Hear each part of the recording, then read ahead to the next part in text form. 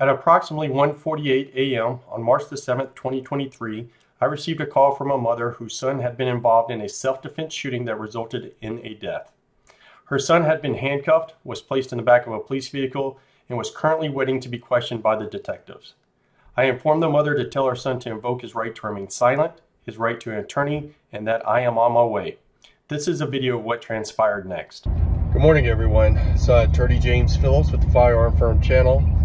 Figure I'd give everyone who watches my video a little insight on my life outside of filming videos for you, the Firearm Firm channel. It is now 3:44 a.m., 3:45. I think I showed you that correctly.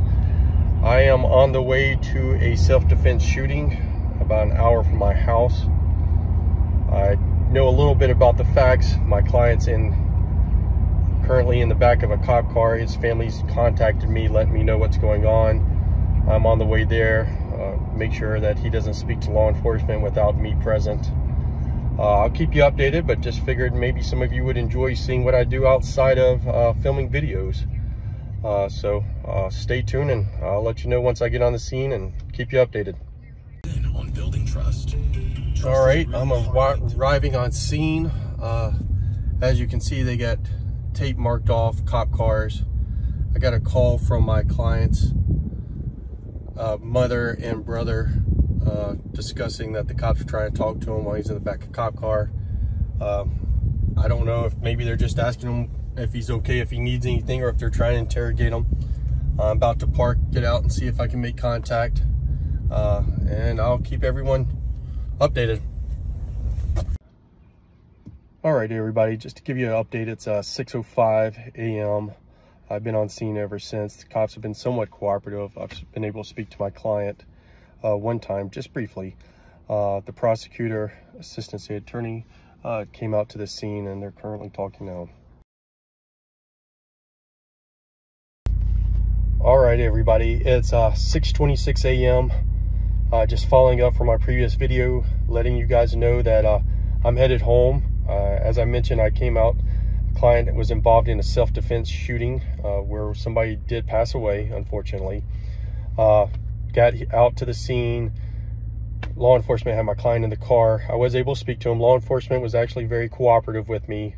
I have gone to the scene where cops wouldn't even talk to me, acknowledge me, or even tell me anything. But here, all the detectives were very friendly. Law enforcement was very professional, so had a good result with them. The best result, though, is at 6:26, not only am I going home, my client's going home. Now, under Florida law, anyone that's justifying their use of force is immune from prosecution under Florida Statute 776.032. Now, I think that's pretty much why they sent him home. I think they believe it's self-defense.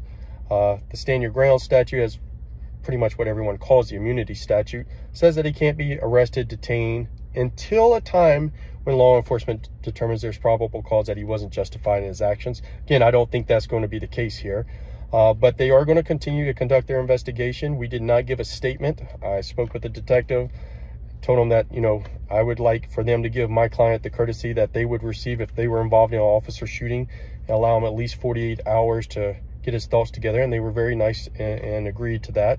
So I'll be contacting the detective to give a statement. Their surveillance videos, I wasn't able to watch it. Law enforcement hasn't watched it either. Again, it seems a very clear self-defense case. In fact, I think my client was probably a hero and saved a lot of lives tonight.